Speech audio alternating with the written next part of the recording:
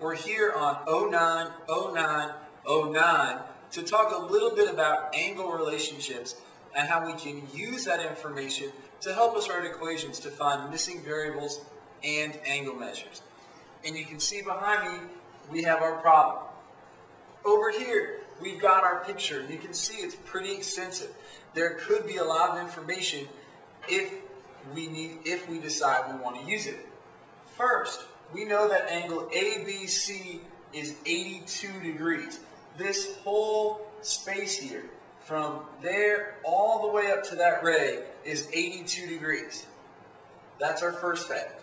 But then we totally mix it up by saying that ray BD is an angle bisector. Remember that an angle bisector is going to cut an angle into two congruent pieces. What that means is that each of these smaller angles are going to have the exact same measure. So if the whole thing is 82, we really know that each one of these has an angle measure of 41 degrees. And we're going to use that information to help us find x if CBD is 9x plus 14. Angle CBD is this one right here. And we know that it equals 41 degrees. We also know that it equals 9x plus 14.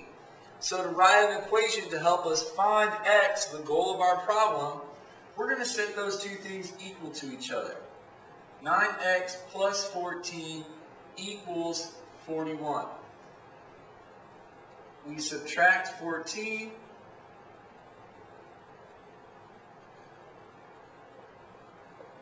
So when we do that, 41 minus 14, you can use a calculator.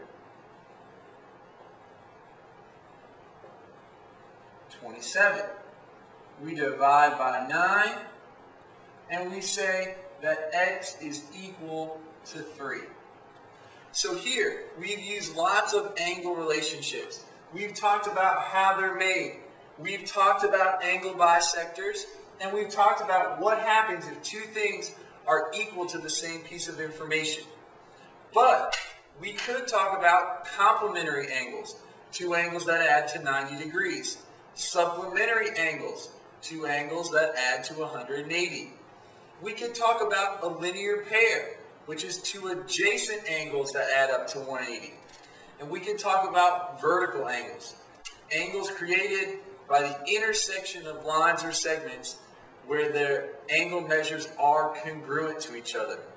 So there's a lot of information we can use depending on what a problem decides to give us. Just make sure you know what these definitions mean and you can apply them to write your own equations and solve these problems. Thanks, and see you next time.